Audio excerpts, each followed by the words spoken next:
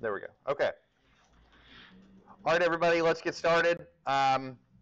Real quick, so the attendance grades are up to date. I'm still working on exam 2, but I don't really have a lot left to grade. I only have one problem left, and so I genuinely think that the class is going to do fine. I don't really think you have much to worry about for that. Now, a couple other housekeeping items. So the attendance grades are up to date as of today. Homework 7, that was your Mass TAN assignment, that's due today. It looks like the vast majority of the class was able to get the software installed. We still have a couple people that had some issues with software installation, but I'll handle that one at a time. Keep in mind I have 2 computers in the transportation lab with Mass TAN installed, but when we get closer to exam time, we'll figure out what we're going to do on the exam. What I'm not going to do is hold anybody in the class to account because of like a laptop issue or whatnot. We'll figure it out. Don't worry about that. Homework 8.1, which is your first homework assignment on influence lines, will be assigned today. Before I get into the lecture, I don't know if anybody saw the email from the dean this morning. I want to echo that. Just please do me a favor, if not yourself, and just be very careful when crossing 3rd Avenue. I would prefer that everybody cross 3rd Avenue on the crosswalk and don't just run. It's not worth it. So if you're a minute late to class, it's okay. You know what I mean? Compared to the alternative.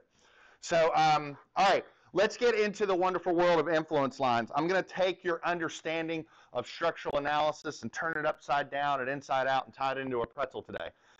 Because what we're going to do is arguably what some consider to be the trickiest topic in this class, which is the theory of influence lines. Once you see it, it's easy.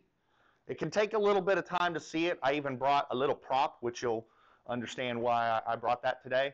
But I want to talk a little bit about the motivation, what we can use influence lines for, and then just what the heck it is that they even are, okay? So up until now, we have only dealt with problems where the load sits still. The load is stationary. I give you a structure.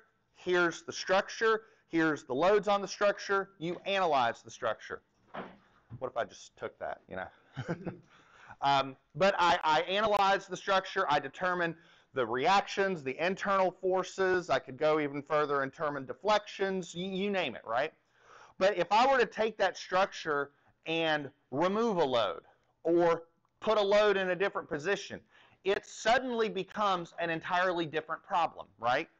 Even if the geometry is the same, even if the member properties are the same, if I change the loads, it becomes a different problem. You got to solve for reactions again. You got to draw shear and moment diagrams again, or solve method of joints, method of sections again. It becomes a different problem. And so the question is, what if I move the load? Well, moving loads, in my opinion, raises 2 questions. Can we develop a tool to analyze structures subjected to moving loads? And to be crystal clear, although I think everybody in this room is well aware of this, we do have to deal with structures that are subjected to moving loads, right? We deal with bridges. I'm a bridge engineer, and by God, you will learn something about bridges, okay? And this is part of it, okay? The other thing is, can this tool help us figure out the scenario for worst case load placement? And there's a third question there, which we'll handle later, but I'll talk about that here in a second. So what do I mean by, can this tool help us figure out the worst case scenario for load placement? Let's say I'm designing this table, okay? And I've got this table, and let's say that this coffee cup here represents 100 pounds, right? Okay, so if I'm trying to design this table, let's say for moment, right? I'm probably going to get more bending moment in the middle of the beam if I take the load and put it right here, right?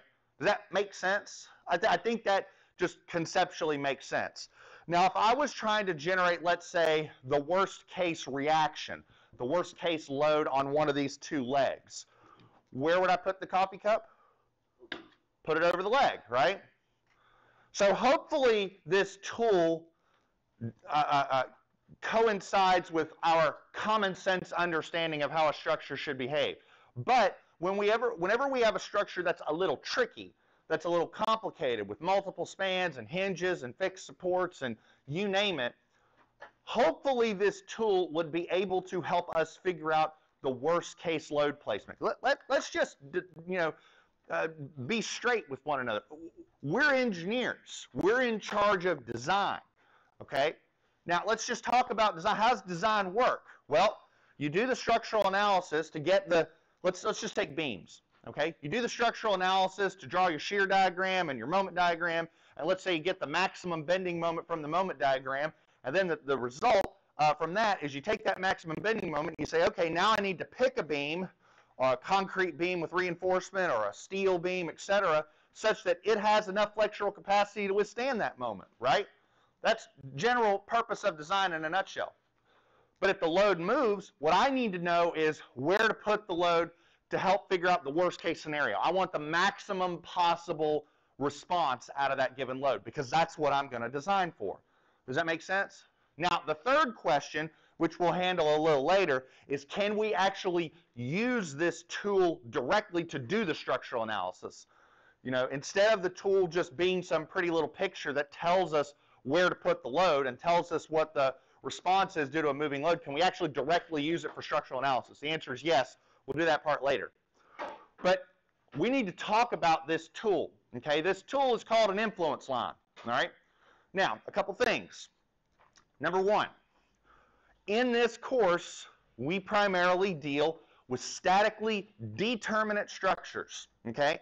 Now, for a statically determinate structure, an influence line is just that, linear, okay? Influence lines are lines for statically determinate structures.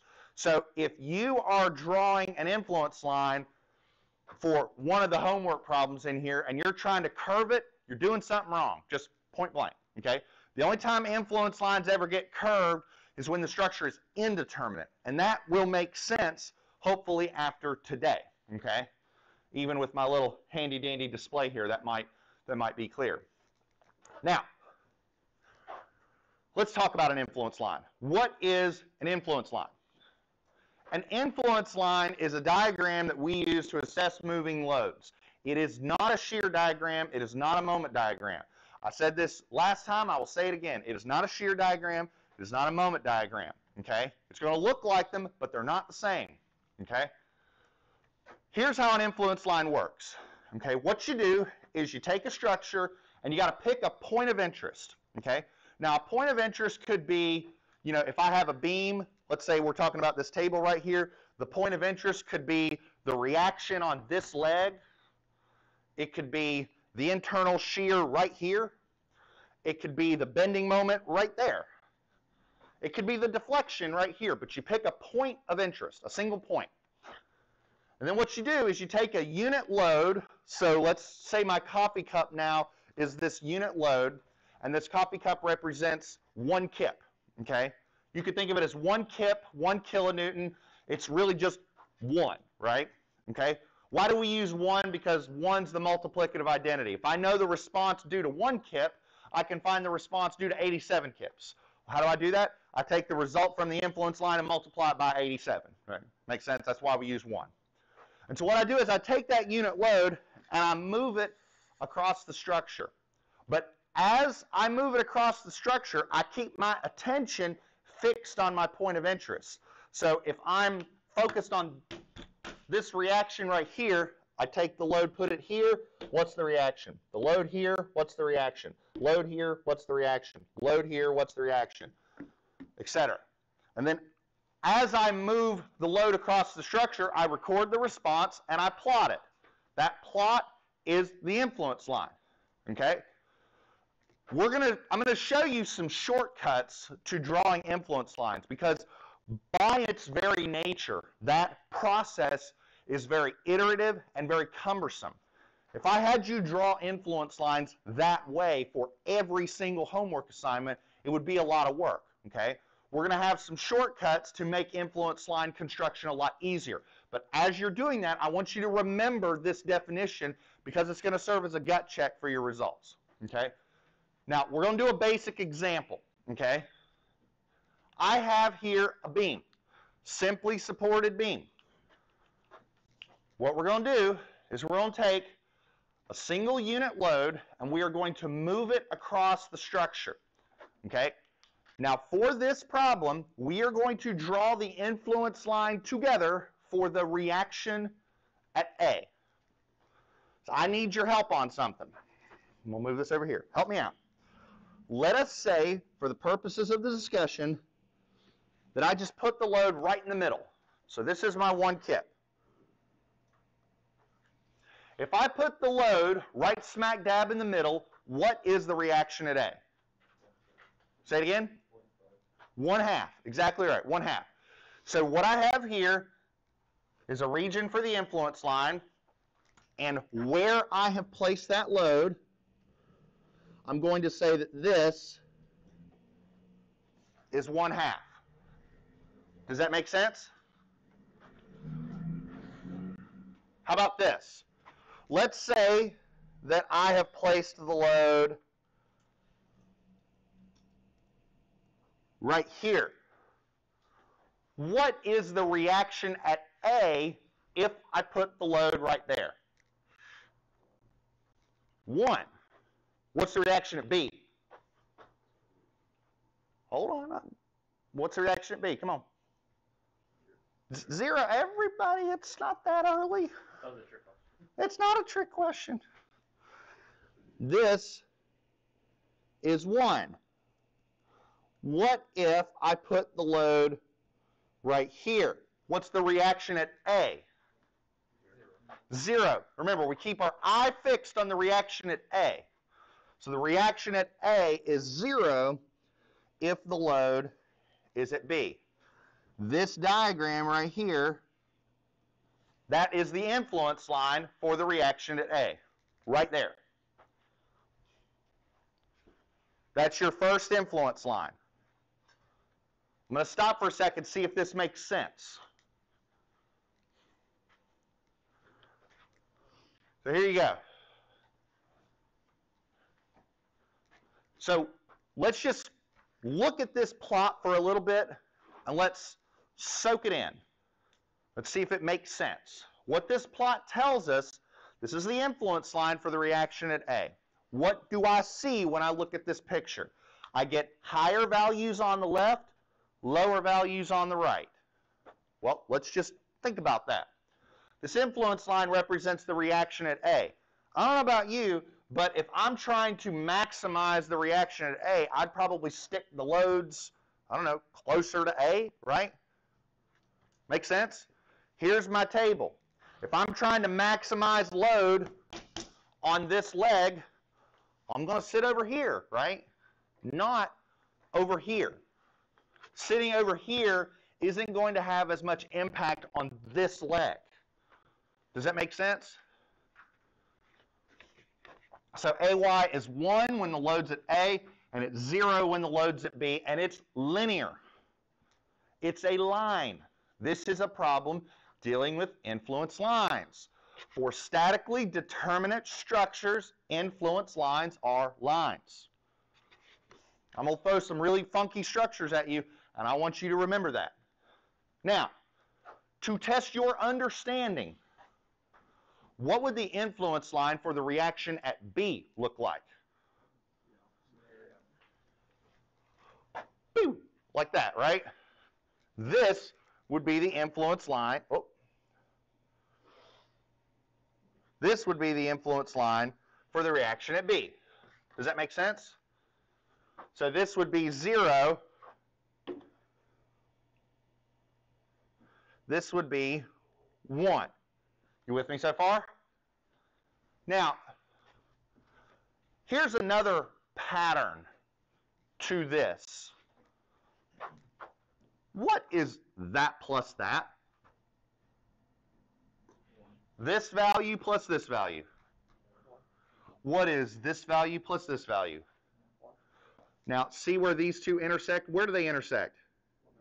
Okay, so what's that value plus that value? You think that happens at every point along the influence line? Can anybody tell me why? Because they're on separate ends. Who said that? What'd you say? The sum of forces in the y direction must be 0. the vertical load is 1 down. So the reactions have to be 1 up. I don't care where the load is. This plus this, this plus this, this plus this, this plus this, this plus this, this plus this. If you superimpose those together, you will get 1. All the reaction influence lines have to sum up to be 1. Does that concept make sense? All right, does anybody have any questions?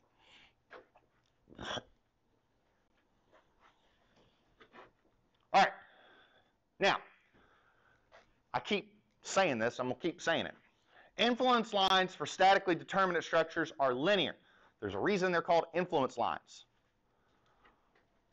Now, for indeterminate structures, again, they'll be nonlinear, possibly, and I'll show you some examples of that near the end, but just keep that in mind. Now, how do we prove this?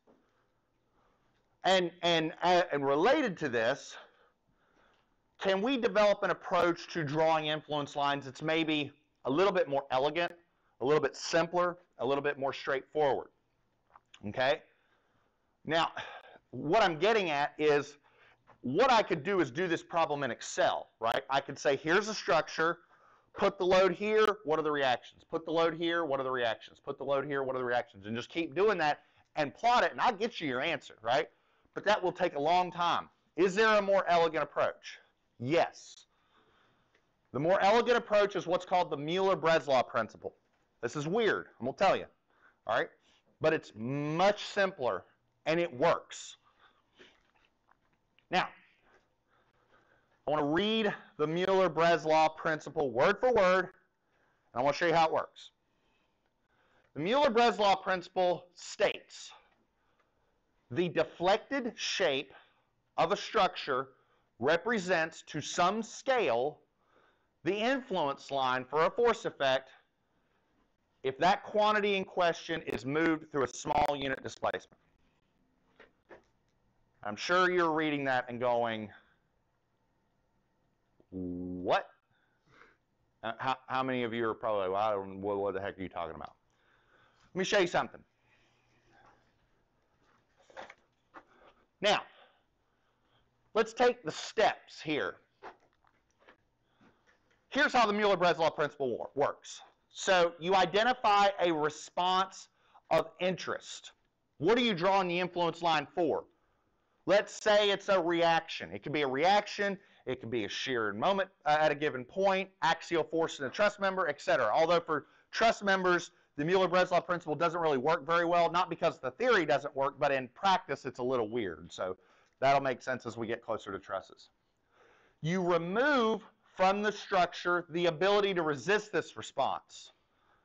Remove the reaction. Later on we'll talk about hinge insertion, etc. Then you move the structure through a unit deformation at this point. The resulting deflected shape is the influence line. Watch this. Here's a beam. This beam is simply supported. Let's call this the reaction at A, this the reaction at B. I would like to draw the influence line for the reaction at A. I have identified the response of interest, the reaction at A. Now, if I'm holding this beam like this, and this hand suddenly disappears, what's going to happen to the display? It's going to fall, right? It's going to, whoo, right? Okay? That's part of the reason why influence lines for statically determinate structures are linear. Because if you have a statically determinate structure and you remove a response, the structure becomes unstable. So it can't really flex or deform or go nonlinear because it's just going to collapse. So watch. Step 1, identify the response, reaction at A. Remove from the structure the ability to resist the reaction at A. And then move it through a unit displacement. Doesn't that look like the influence line for the reaction at A? I mean, what did we do? Let's go back. So, here we go. Influence line. Remove from the structure the ability to resist the reaction at A. Pick it up 1. That's the influence line. Does that make sense? Influence line for the reaction at B. Here's the beam. Remove the reaction at B. Take point B, move it up 1. Boom. Influence line for the reaction at B. Does that make sense? That's what the Mueller-Breslau principle states, that if you remove from the structure the ability to resist the response in question and then move the structure through a unit deformation, you get the influence line. Okay? When drawing influence lines for reactions, you need to remember a few key rules. So let me take a step back. We're going to draw influence lines for quite a few different things. We're going to look at reactions, we're going to look at shears, we're going to look at moments, we're going to look at a bunch of stuff. We're going to start with reactions. And I've got my little display here to kind of show you what's going on. So I got here a beam. Now let's take a look at this beam. The beam has a support here, a support here, and a support here, and then it has an internal hinge. Kind of looks a lot like this, doesn't it? All right? And I'll show you how we get some of these influence lines. So a few key rules. We're going to start with reactions. Today's lecture is only going to be focused on reactions. So we're going to have a few key rules for reactions. Number one, influence lines will always equal 1 at the reaction of interest, and they will equal 0 at all the other reactions. For example, let's take a look at this structure here. Okay, if I place the load at B, what is the reaction at B? What's the reaction at A and C? 0, right? So whenever you're drawing influence lines for, like for example, the influence line for the reaction at A, it better be 1 at A, 0 here, and 0 here. 0, 1, 0. 0, 0, 1. Does that make sense? So right off the bat, before you start even drawing any lines, you should have that figured out. They are always linear. They're always linear. So use slope ratios to determine paths. And finally, internal hinges serve to change the slope. So the idea is like, if I'm looking at this beam right here, this beam is really, I want you to think of it as 2 rigid links.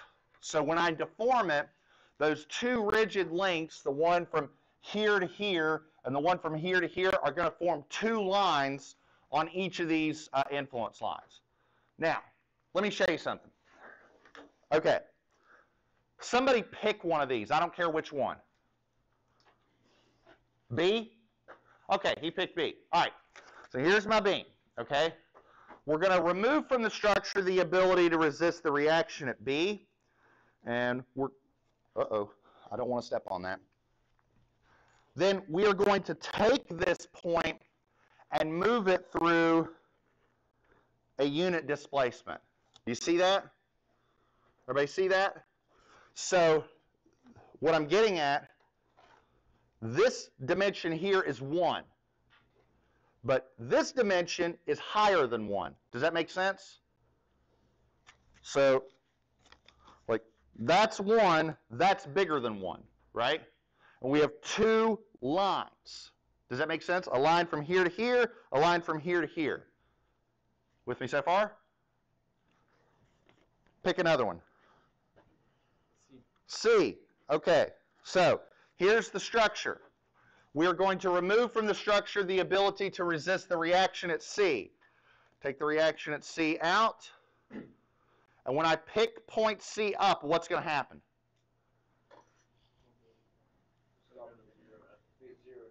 0 at the hinge. This is going to remain flat, and this is just going to come up, right? So the influence line for the reaction at C is just over, up. Does that make sense? So now we've done B, we've done C. Let's do A. Here's the structure. Remove from the structure the ability to resist the reaction at A. Now what's going to happen is, because this is pinched, hold on, I didn't get that in there. Because that's pinched and that's pinched, when I lift this up, this is going to come up, but this is going to stay at 0, so it's going to sort of come down like that a little bit. You see what I'm talking about? See how, like, this has to stay at 0, this has to stay at 0, so we have positive, and then we dip down in the negative back over. So here's your influence lines, okay? So let's see if we kind of can tie everything together. Okay, let's look at item number 1. 1, 0, 0, 0, 1, 0, 0, 0, 1. See that? Okay, they're linear. Lines, lines, lines. And it says use slope ratios to determine the values along linear paths, right? So take a look at B, right? This is 0, this is 1, this is 0. So how do we get this 1.5? Well, if this is 1 in 12, what is this in 18? Do you see that? It's a line, right? 1 is to 12, rise over run, as something is to 18. So this value here is 18 over 12, or 1.5. What about the reaction at A? 1, 12, rise over run, rise over run. Something is to 6. 1 is to 12, as something is to 6, it's 0.5. You want another check? Watch this. What is that plus that plus that? What's this plus this plus this? What's this plus this plus this? What's this plus this plus this? Happens everywhere, okay? That has to be the case. Any questions? All right, if you are good with that, then what we're going to do is we're going to do 2 problems. Now, I want to show you something. I've done a little bit different on the numbering. I have influence line example 1A, and I have influence line example 2A. Today, all we're going to focus on are reactions. We're going to look at this structure. We're going to draw the influence line for the reactions. And then Monday, we're going to come back to this beam and draw the influence lines for shear and moment. Okay? So we're not doing the whole kit and caboodle today, because we're going to use this problem for some later practice. So this one, we're going to draw the influence line for the reactions. This one, we're going to draw the influence line for the reactions. So for both of these problems, like this one, you can ignore the section cut, because we'll come back to that on Monday, because we're going to do shears and moments at that section cut. This one, you know, we'll ignore that point B, although we're going to use point B to sort of draw some value. So we'll end up using it, but it won't really matter. Okay.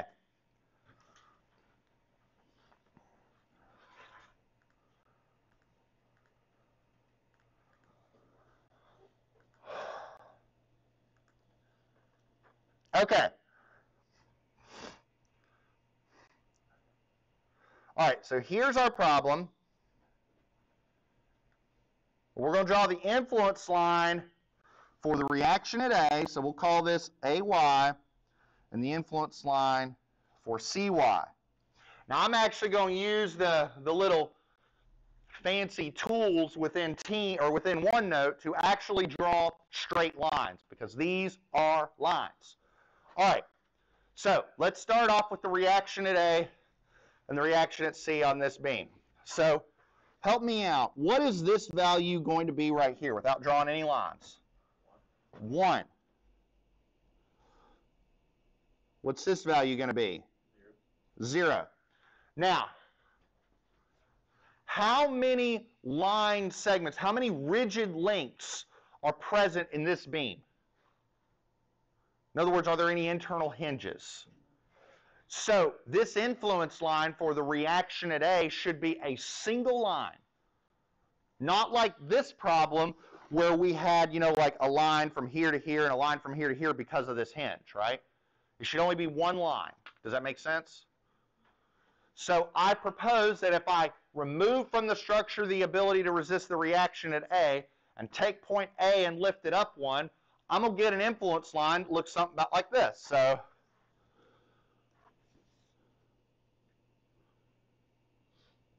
boom. That's the influence line for the reaction at A. That's it. Now, let's see if you're paying attention. What is that value right there. It's a line. Huh? Not 0.25. It's 1/3, right? Because this is a rise of 1 over a run of 30. So this is 1 over 30. This is going to be a third over 10. Does that make sense? So this is 1/3. So if that's 1/3, what's this? Negative 1/3. Boom.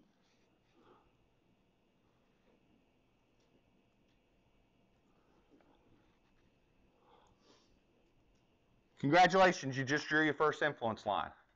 What do you think? Is this that bad? All right.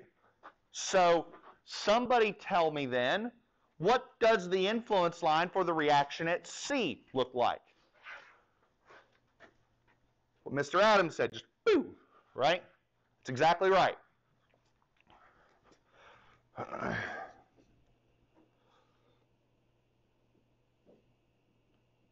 Boom. This value is 0. What is that value right there? 1. What is this value right here? Right there. There are two ways of ascertaining what that value is. The first is rise over run. A rise of 1 over a run of 30 means a rise of 2/3 over a run of 20. That's one way. Another way of doing it is, what does this plus this have to be? 1. So with that same logic, what's that? 4/3.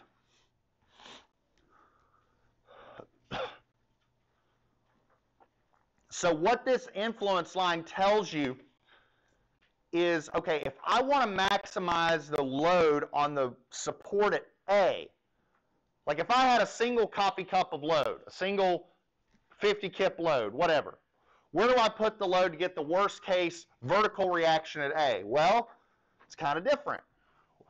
I could have a positive upward reaction if I put it over here, right? What do you think it means if I put the load here? What's the reaction look like at A? It's a downward reaction, right? So now, that's a little different. We don't have a worst case single scenario with A. We have like a range, right? A maximum worst case upward reaction or a maximum worst case downward reaction. Now, that doesn't really happen with C, right? With C, where would you put the load to generate the worst case response? D, right? Put it at D, put it at the end. And so if I had a 50 kip load at D, the reaction at C is 4/3 of 50. That's how that works. But don't worry, we're going to do some applications of influence lines right later. I'm not really worried about your ability to apply the influence lines right now. I just want you to be able to draw them. What do you think? Any questions? Okay. Let's go to the next problem. I'm going to give you a sec to copy this because, wait, that's the wrong mouse.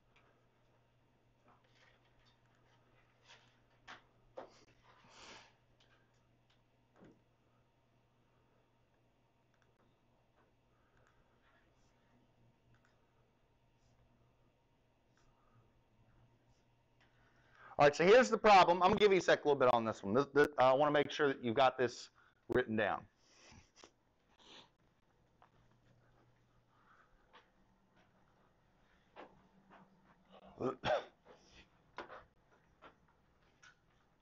Take your time.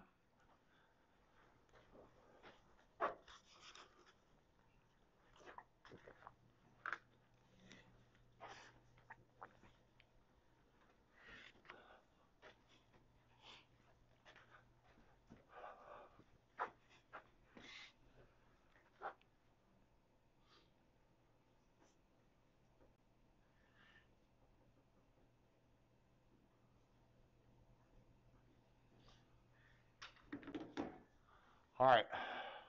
Everybody got this written down? Okay. So let's draw our influence lines, and let's say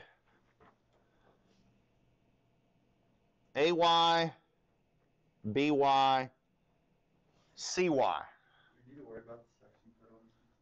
No, that's a great question. No.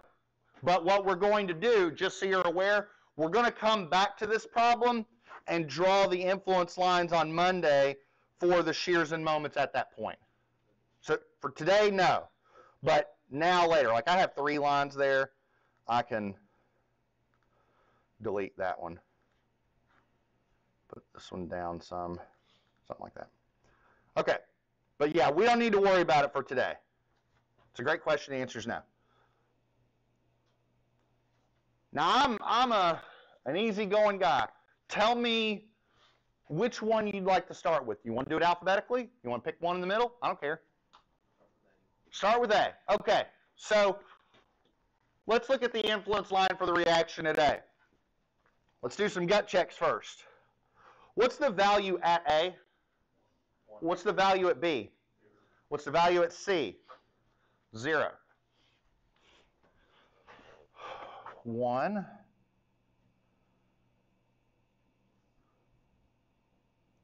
0. 0. Whatever I draw, I better get that part right. Well, I did something wrong. Where's the hinge? Is the hinge at B? No. The hinge is right there. So if I remove from the structure the ability to resist the reaction at A, and I take point A and I move it up 1, what's it look like? Does it go like this to that? No. It goes to the hinge. It goes this to there. Boom. That's your influence line. That's it.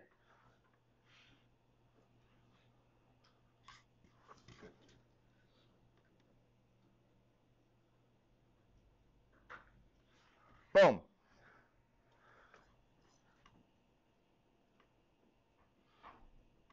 That's 0. That's your influence line. That's it. How many of you are starting to like see it now? Once you see it, it's good. Is there anybody that's having any questions about how I'm doing this? Again, we will worry about applying these influence lines later. I want to start simple, okay? Right now, I just want to draw them. Everybody good? Okay. My man suggested doing this alphabetically. We're going to do it alphabetically. Influence line for the reaction at B. What's the value here? What's the value here? What's the value here? Okay. So 1, 0, 0. Whenever you're drawing an influence line for a reaction, that should be your first instinct. 0, 1, 0. 0, 0, 1. 1, 0, 0. How many straight line segments are there going to be for this beam? 2. Because there's a single hinge. One hinge means 2 segments. So if I pick point B up, but fix it here, I'm going to have a straight line segment going here, and where's it going to stop? Hinge, then she's going to drop back down. So the influence line for the reaction at B is going something about like this.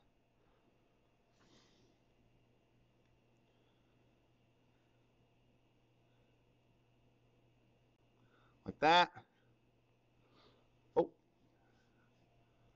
I need to do shape line. Come on. Behave. There you go. So that's the answer, but while we're in the prospects of this, we might as well see if we can figure out what these values are. We'll call this, I don't know, B1, B2, just so that we're all sort of speaking the same language. Can anybody tell me, let's do the math. Let's actually do the math over here off to the side. So we're doing rise over run. So 1.0 is to something as B1 is to something as B2 is to something. What's the rise over run for the 1? We rise up 1 over a run of what? 20. This is 20.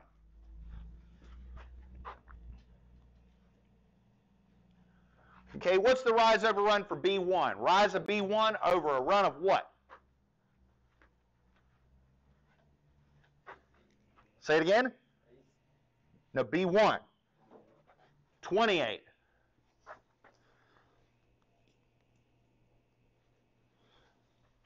Because we're trying to figure out what this height is. And this height goes from B1 to 0 over this distance, which that distance is 8 plus 14 plus 6, which is 28. So what's B2? What's the run for B2? 6, right? Does that make sense? So would you agree that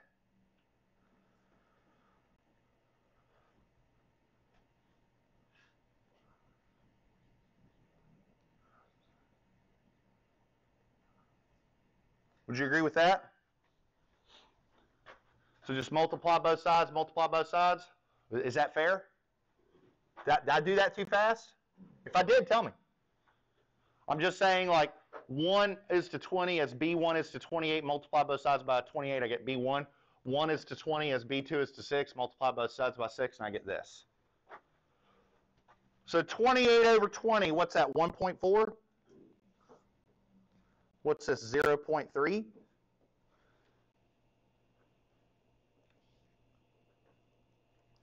Is that right?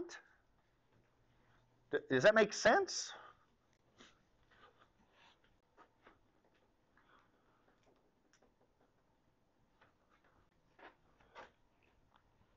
All right, we'll stop for a second. I want to see if that went too fast. Anybody have any questions on that? All right. So let's see if we can do our last one. Let's see if we can do CY. So CY, we got plenty of time. All right, so what's this value here? Let's see. This is 0, 0, 1. And where does our line, so we have 2 line segments. Where does it change slope? At the hinge, right? With me so far? So should it go like that? Like that? Is that how it should go? So maybe, I don't know.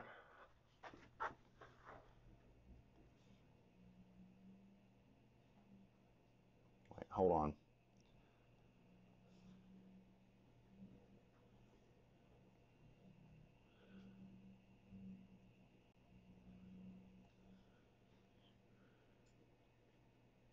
So that's 1, that's 0, and then another line.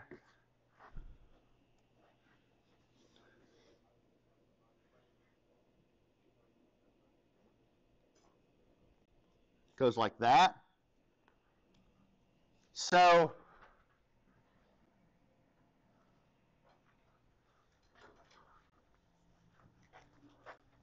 let's put some terms on here. Let's call this C1, C2. First off, anybody tell me what C1's got to be? Negative 0.4. How about C2?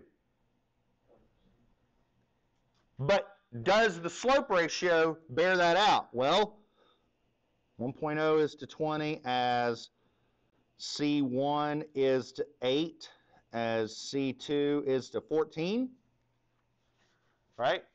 Maybe I should put a negative on that C1 since it's negative, right? So what do I get for C1? 8 over 20. What is 8 over 20? 4 over 10?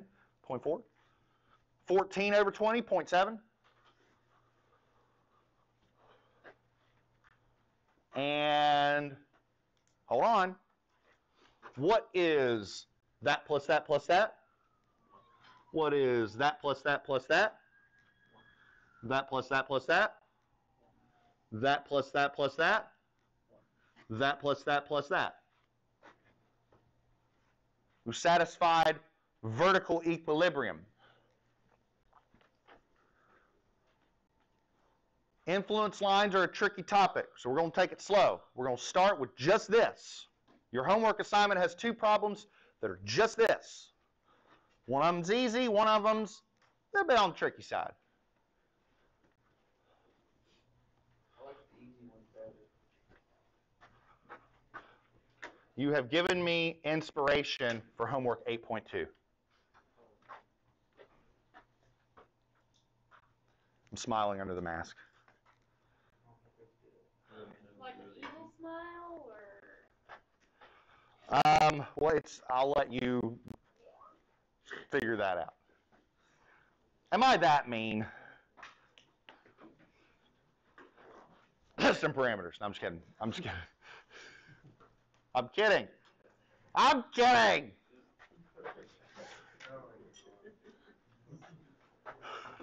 All right, let me stop for a sec. Anybody have any questions? Okay. What we're going to do next time, I'm sorry. What we're going to do next time is we're going to do influence lines for shear and moment. And the way that influence lines for shear and moment are going to work is this. So let's say here's the beam, and I want to determine the influence line for the moment right here. What I do is I put a hinge right here, and I move that through a rotation. So you end up having like 3 segments. Then for shear, imagine taking this and cutting it in half, and taking the left side going down, the right side going up. It's like a shear displacement. Sound good? Have fun with this homework. I will see you all on Monday. Y'all have a wonderful weekend and be safe.